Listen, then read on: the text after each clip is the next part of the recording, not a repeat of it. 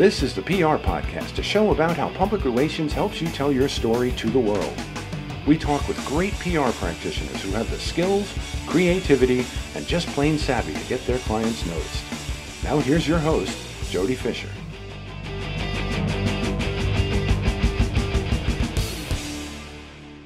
Hey everyone, and welcome to the PR Podcast. I'm Jody Fisher. Thanks for joining us. Well, you haven't got yourself your PR podcast plug yet, have you? Have you? I know, I'm looking at you. There's only been a handful of people that have sent in their PR podcast plug, and it is built just for us, right? Because I'll speak for myself as a PR person, great at promoting my clients, horrible at promoting myself. And so we created this as a space, a safe space, but a space to let you give yourself a little bit of love and to let us love on you as well.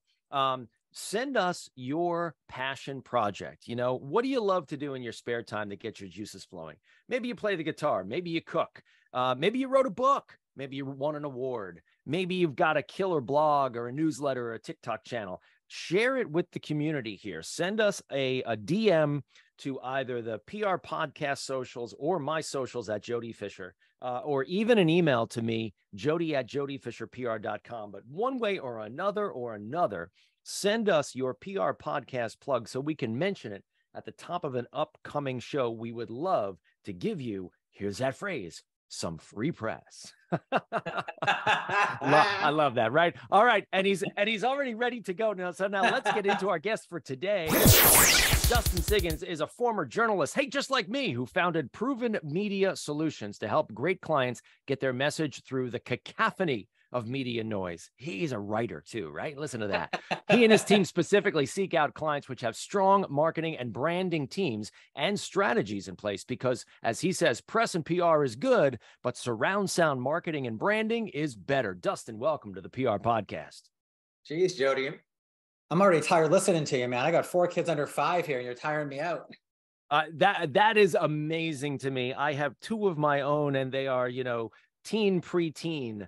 I remember those days, but I cannot imagine doing 4. How do you do that, man? I don't have time to write a book or all those other things you were talking about. My PR plug is I'm going to go for a bike ride as soon as we're off the air. Wow. Okay. There you go. You got to do something to clear the head, right? Yeah, exactly. Absolutely. Well, tell us a little bit about your business first. Proven Media Solutions. What do you guys do? Sure. So we've been around for about 5 years, and we were started because I've been doing freelancing for years prior to that. And I was really tired of watching, especially in politics, people with bad ideas get more attention than people I knew who had good ideas but no budgets. And so I started my firm, and what I quickly realized is the reason these people didn't have any budgets is because they didn't have any planning or strategy or infrastructure. And so over the last few years, we've really narrowed our focus from trying to be, surround sound marketing and branding. Like, I actually used to talk like that until I realized that everyone says that. Everyone talks like that. So we've really narrowed our niche to a set of 5 services: press releases, op-eds, interviews, and the like. And we just tell everybody we are industry neutral service experts. And this is the service we provide. That's great. It's a really smart approach too. I mean, I think we were talking a little bit before the show, baseline PR people and baseline PR companies will, either write your press release or write your press release and send it out, or, get you in the newspaper, quote unquote. And that's kind of like the end of their deal. How do you approach the work that you do for your clients, and what do you load into the package that you give them? Sure. So we've actually started building a lot of infrastructure this year. We're still a pretty small team, and a lot of what we do, I never worked at an agency. I never worked as a junior comms person for a larger entity. So most of what I've learned is self-taught or taught through coffee, with people who founded their firms long ago. And so this year we really started building out what was in my head. So always, my political clients, I have a few connections left from my journalism days. Hey, can you link this? Or, hey, can you guys republish this? But now that we're in the business side, we have a lot more business clients. I don't have those connections. I don't have that same, in my head. So what we've started realizing is that idea is now part of our normal process for all of our clients. We get a good interview, we get an op-ed placed, or we get a press release that gets, partly republished or published at a reasonable outlet, we then try to get it backlinked, try to get republished. We will send it out to a tailored list of newsletters that we develop with every single placement. And that's it. That's what we do. We try to get a few extra links, a few extra backlinks. But the other thing that we'll do that isn't really, we don't charge for it. We will meet with your social media team. We're not social media experts. We're not SEO experts. We're not website content experts. But we can say, hey, this is what we're seeing out there. This might work out well. And by the way, you can't get the greatest value out of your press if you're not using it for all of your marketing channels. And that's why for the bio I wrote for you, I wanted to finish out by saying PR is fine. PR is good. Press is good.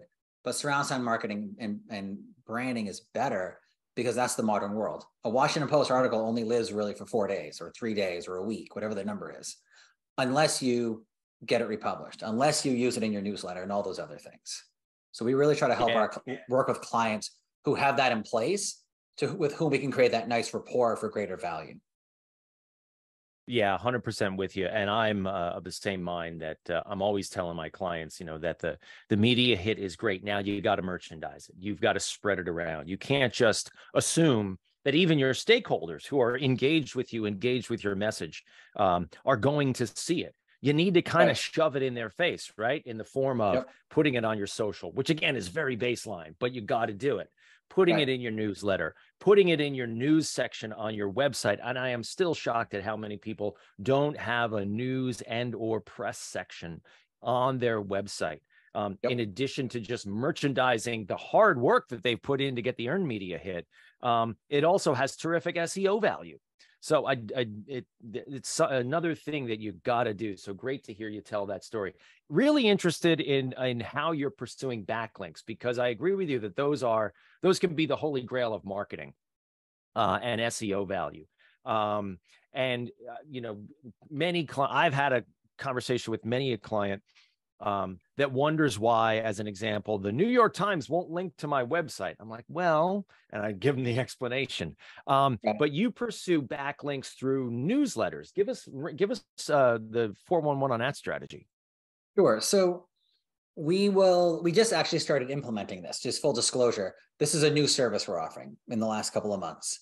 We did it kind of in a haphazard way, but now it's a more systematic process as of late, where if we get something on a policy matter into, I don't know, the Messenger, it's a relatively new outlet, but they have a pretty decent op-ed section. So we get that into the Messenger. Well, then we're going to contact Real Clear Health, because I think we did this recently. We had a healthcare piece. We contact Real Clear Health and Real Clear Policy, 2 backlinks at well-read sites with a target audience of high-level political people. We also have a newsletter, a list of political people who we know agree with the client's message. Hey, there's 7 outlets in this group that we know republish. And, I think we got 3 republishings out of it, or 2 republishings. And now we are also building tailored lists every single time. So healthcare policy, everything from, I think our list that we did today was everything from the Washington Post, Health 202, all the way down to specific trade outlets. Because we got a piece published about SNAP, the Supplemental Nutritional Assistance Program. And that's what's going on the Hill right now. So we pitched this as a Congress's opportunity that they're not talking about. Who knows? It's an experiment. Maybe we'll average two newsletter links per send, per client placement. Maybe it'll be 0, and 3 months from now, we're not doing it anymore. But at the very least, our clients understand that we're trying to get more than just, hey, the op-ed's done, and walking away. Very smart. And is there a way you're able to express the value of that? I mean, you and I sit here and we know the value of the people who are listening to this know the value, understand, appreciate the value of that. Is there a way you can actually either categorize or measure or demonstrate that value to a client who maybe does not know what we know? So actually, I've never put it into a sort of ROI perspective because of what PR is and is not. But what I often will describe is what I just said earlier, get the op-ed up, it's good for 4 days, or 2 days, or whatever the number is. But unless you add more value to it, it's just sort of hanging out there. And when I say hanging out there, everybody kind of gets it, right? It's on instinct. But then if I say, hey, we can get this linked. We try to get these backlinks that, well, yes, it's SEO value, but more than that, we had a client 2 years ago that for 4 hours in the whole existence of humanity was linked at a political healthcare site above an article by the Wall Street Journal and above an article by the Washington Post.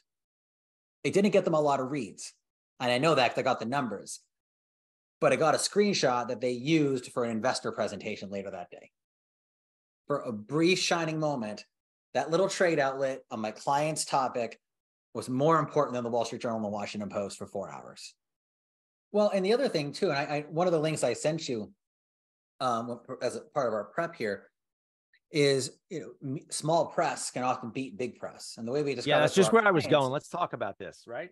Yeah. So a lot of our clients, they have very little exposure. And they might have some within their like very tight knit, we call them circles of influence.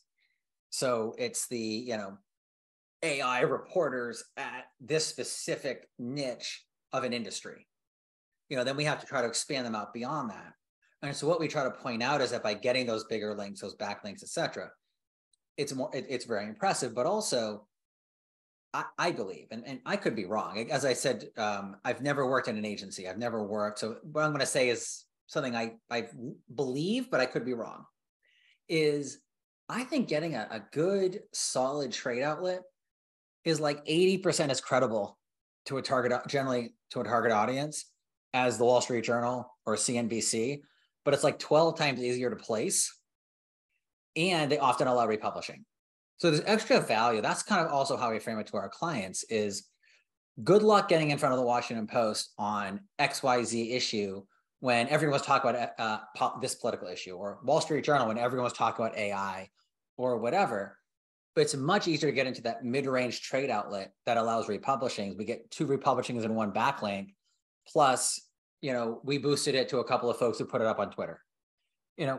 We think that adds additional value. And then clients are impressed by the fact that we're able to point to the influence. So they usually go to these trade outlets. And we can then say, we do these trade outlets for the next 6 months. Now we have a really good chance about getting into those larger outlets. Yeah, exactly right. And I've used the phrase the walk-up method, right? You should be Sure. should be owning the press that you're supposed to be in, sort of that right in your own backyard kind of thing. Whatever that is, whether it's geographically or by subject matter, if you're supposed to be in that outlet, get in there and get in there with regularity, and then walk your way up towards those more aspirational outlets. I think that's great. And in fact, what I'm going to do is I'm going to hack in and delete your mention of that so I can take that phrase and pretend like it was mine originally. So go right ahead. Everything, I give away all the if I have 2 secrets, I give them away here on the podcast. What's a secret? My wife is much more right. My wife is much quieter. We know secrets. We know secrets. We know more secrets than we let on, right? Well, my poor wife. I don't think she quite realized how extroverted I was until well into the relationship. So she's had to train me. Let's talk too about the industry outlets. Sure. Give me maybe a for instance of someone you've worked with, and I'll warm you up here. I work with plenty of clients whose business it is to be in trade outlets, and they work in lots of different areas that have dozens of, industry publications that just talk about what they do, whether it's real estate and construction or nonprofit or, even medicine. And I had one client one time that worked in a very, very specific niche industry area, and was able to get him a cover story in the #1 trade magazine that serviced that industry that, I'll be honest, I never even knew existed before I started working for the guy. and he later told me that when he sold his company for tens of millions of dollars, that it was that cover article that helped him to seal the deal. I bet. So I believe you talk about ROI. There you go.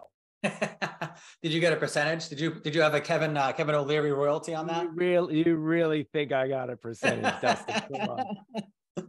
So what's been really interesting is I've always wondered if I have imposter syndrome, because I got started in my PR world.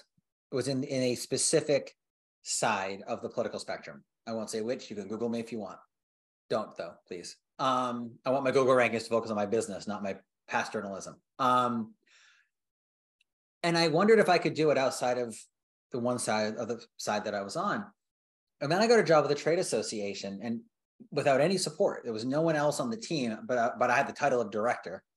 I was able to take them from 200 placements the prior year, mostly a couple of Associated Press quotes that got republished gazillions of times.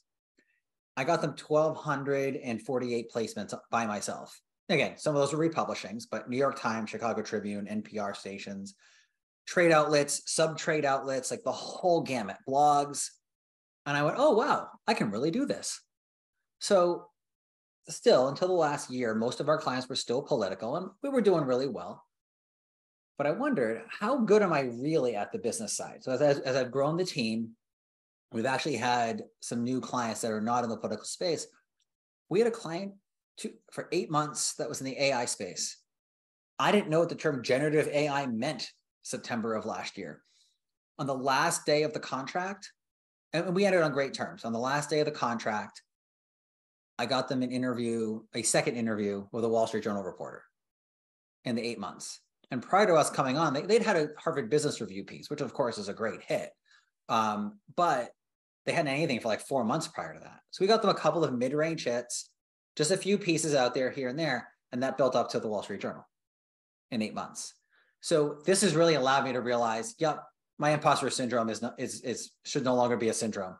Like, we can really do this. And again, a lot of that was those trade outlets. It built up the credibility. It allowed us to say, hey, this outlet's covered this report that they did. Here are 2 white papers they did on their website. It built that Google roadmap, if we will, the walk up to the Wall Street Journal. Now, I don't know what's happened since then. I don't think they've done an article about it, but it doesn't matter. I can't control what the Wall Street Journal does. I can only control that, we got them in front of the journal. You can't, Dustin, you can't guarantee earned media coverage like all of those cold emails that I and my clients get. You can't do that. I haven't yet had to do the whole earned media, not paid media argument. So far, I've been pretty fortunate. Good for you. I gotta tell you, it's a laughable argument, and there's check out PR Twitter. You'll see it crop up right every now and then. It seems to go in waves, right? And these companies seem to crop up all at once and send out these horrible emails about, we can guarantee you coverage if we don't get you a hit at Bloomberg, you don't pay us. It's like, you want to throw in a set of bald tires there too. Well, I'm very fortunate because my business partner is a longtime startup entrepreneur. He's with us sort of behind the scenes more than anything else. And his specialty is in marketing and branding. He's the other bearded fellow on the company website. And what he helped me understand early on was, we are not the used car salesman. It might take a year for someone to hire us, and that's okay, because we're going after people who have a specific mindset. And the used car sales was going to bring in a lot of headache clients who don't want to pay much, who don't understand the difference between the hey, I don't have any brand, but I want to get in the Wall Street Journal anyway. Yeah, because the Wall Street Journal is in the habit of reporting on people you've never heard of before. Well, even more, they're in the habit of reporting on people who say the same thing as everybody else, but less loudly and with less credibility and less success. Of course. Right. Exactly. Yeah. Just like the Sharks. Seems like we've got some job security built in here, Dustin. Good. Hey, you wrote a great piece that's posted on your website about, can your company survive a shark attack? And here on Long Island, where I live, we seem to be breaking our necks to set records for shark attacks. Even though you and I both agreed that sharks just be doing what sharks be doing. Right. Tell us about the analogy you were making there about, can your company survive a shark attack? What were you getting at there? Sure. So about 14 months ago, I happened to see an article about 2 shark attacks that happened, I think, 4 days apart. One was to a lifeguard, and one was like 300 miles away, but it was still reported as New York beaches, quote unquote, or Long Island beaches or something. And I looked into it. And what happened was, a lifeguard was attacked by a small shark, a 3 or 4 footer, He was relatively fine. I think it was on a Saturday that the attack happened while the lifeguard was doing a lesson. Well, what they immediately did, all the officials, they closed the beach. They let everyone know the beach is closed. Don't come back. 24 hours later, they reopened the beaches with the lifeguards showing up an hour early, binoculars from the beach, extra lifeguards, and everybody was paddling. The lifeguards were paddling around to look at the sharks. Now, I couldn't find statistics on whether numbers were down for the summer because there were several shark, I think 3 shark attacks along those beaches last summer. But I also didn't see any articles saying, oh my God, tourism crashed on the beaches, which indicated to me that probably the numbers didn't sink much, if at all. So I wrote this piece that, when I turned it actually into a presentation to a business group earlier this year, I had this big splashy shark the size of, my body on the slide in front of everybody when they came into the event.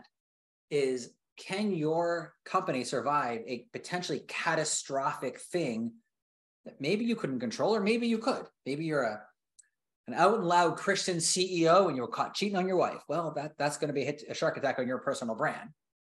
Or maybe you are a payroll company, or actually, here's a good example, the Ernst & Young cheating scandal.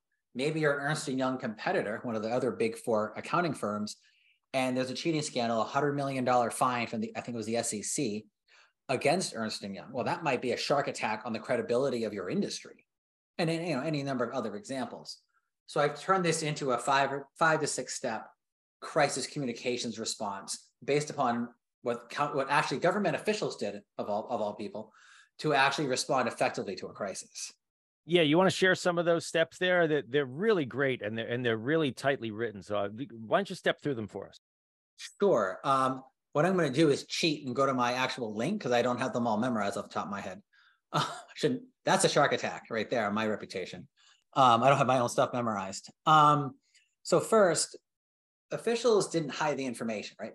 Really couldn't. The media was already reporting on it. So they were as transparent as they could be. They shared relevant data, which ended up being good news. So they shared that the injured lifeguard would recover and that no shark attack had been recorded in since they started looking, like 55 years earlier, whatever the number was. Third, they took prompt actions. So again, they were transparent. They shared relevant data that also included good news. They took prompt actions by shutting the beach down. They developed and announced concrete next steps and then executed the next steps. As I mentioned earlier, extra lifeguards, paddling around, using binoculars. And the key here, I think, for a lot of companies is, or a lot of even political campaigns, right? We're about to officially enter the 2024 season with the debate coming up in 2 weeks. One, I think I tend to default to transparency. And yes, you don't have to tell everything to the world, but if you're more transparent than not, people are going to trust you more. The opposite happened with United Airlines in 2017, when their CEO tried to blame the passenger who got beat up, I think 7 times before admitting he was wrong. Just say you screwed up. The Catholic Church tried to hide, clergy abuse. People understand that people will screw up and do bad things and do unethical things. It's the cover-up that usually makes it worse. So that's, I think, one of the big mistakes. Always makes it worse. It always makes it worse. And then second is lacking concrete steps. The lack of concrete steps will kill people's trust in your recovery. You can be transparent, you can do all the other things. But if it sounds like you're just saying something generic that has no substance behind it, no one's going to trust you, especially if you haven't been through this before. So another thing we talk about with the shark attack is preparing ahead of time, right? Building a trust reservoir so that, again, I'm going to mix my analogies here, build a trust reservoir because there's a drought in the Midwest, Colorado and somewhere else. It's a long stretch of water. And there are 2 reservoirs that have been sipped at for 30 years. And they still have more than, I think, 78% in one case of their water left. Because they didn't fill the reservoir in 88, the year before the drought hit. They built it in 1946 and they filled it. So I'm going to mix my analogies. Have your trust reservoir so when a shark attack sips at the reservoir, you still have water left. So you can keep plowing forward. There you go. And it's a great point too. In those 6 steps of yours, it strikes me that probably only half or less than half are about saying stuff, and more than half are about doing stuff. And we all know that good press follows good actions. And if you don't have good actions, nobody can tell everybody else what those actions are. It can't be reported on. So yeah, great point that you bring up there, and some really terrific steps. Urge everybody to check that out, because it's a great analogy, but it's also a great 6-step process on responding to crisis. And love the analogy of the trust reservoir. I completely agree with you. Good. I'm glad. That means I was right. I'm getting really validated. The problem is I'm not going to be able to fit through the door to leave my office for dinner. So my ego is going to be so big. So I'm really concerned here, Jody. That's okay. We'll pump you up for the weekend. Here's what we're going to do. Here's what we're going to do now. Maybe we'll embarrass you a little bit, Dustin. We're going to segue now into the rapid fire question portion of our podcast, where we steal a page from inside the actor studio, ask our guests a series of rapid fire questions meant to elicit a simple answer, maybe a laugh or two, maybe even some embarrassment. Let's just go for it. What do you say? With your indulgence, Dustin Siggins, rapid fire question number 1. What is your favorite news source? Ooh, that's a really good one. Probably, I don't have a favorite news source, but I would say Real Clear Politics' main page gives me an idea of what's popping that day, and I can find news around that. And then maybe Politico.com, because I'm still a political addict. Yep, absolutely. A regular stop for me every morning too. Rapid fire question number 2. What is your favorite social media platform? None. I hate social media. I use it. Are you able to stay away from it, or do you have to look at? I get it. You want to use it yourself, but do you still have to look at it for your clients? So I do use it. I use LinkedIn for my business. I use Twitter to a degree for my clients. Facebook used to be my favorite until I just realized how much life it was sucking away from me, because I started having a family and realized I can't be debating this stuff until 11 p.m. What am I doing? So I do think in the big picture, we're going to conclude that social media has a net negative effect on society. Thus, why I philosophically, yes, it has benefit. None of them are my favorite. I will agree with you, but for the channels run by the dad, have you checked those out, since we're both dads? No, I haven't seen this. Oh, it's the gift am I that looking keeps for? on giving for us guys. Yeah, no, it's just the dad. Just go for it. I'm looking it up right now. I'll look at it when there you go. There you go. You let me know while we answer rapid fire question number 3, Dustin. Coffee or alcohol? Coffee brings me more benefit, and I'm a lightweight because I drink about 6 times a year. There you go. Rapid fire question number 4. What's your favorite on the run food? You got 4 kids under the age of 5. You're always on the run. What are you gobbling? Ooh. I'm going to make sure I share this episode with my friend RJ Castor. RJ once thought the way I was looking around, I had drugs or something. We were at a restaurant, and that didn't have the healthiest food. I pulled out a Ziploc bag with chopped up carrots, spinach, and chicken. I used to work out a lot, so I would pack up all these really healthy foods. I would say chicken breast with spinach and carrots at a Ziploc bag is my favorite on-the-go food. Good stuff. I usually play a game when I go out to dinner with my family. I usually play a game called Peak Dad, where I let them order, and there's always stuff left over, so I just eat whatever's left. See, I'm too OCD for that. I can't do that. Oh, there you go. Okay. Well, there you go. I mean, it's like very expensive in our household. For 4 kids under the age of 5, yes. I got to imagine. Yeah, true. Rapid fire question. Rapid fire question number 5. Let's close it out with, what do you want to be after you finish this career? Sure. I would love to, and this could be volunteer if I'm able to sell my company for enough money, or this could be a next career path. I don't know. I in my head and somewhat on paper wrote 2 books related to one is Catholic dating, and one is more about the social aspects of Catholic dating. The other one is 10 things I wish society and the church had taught me about marriage. So I really want to write 2 books related to being religious in society and living in the world, not of the world.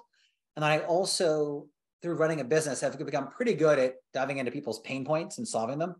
So I think I'd want to volunteer my time and 6 hours on a Saturday, at a coffee shop, put it out there. Come talk to Dustin about your resume problem or your financial problem or whatever.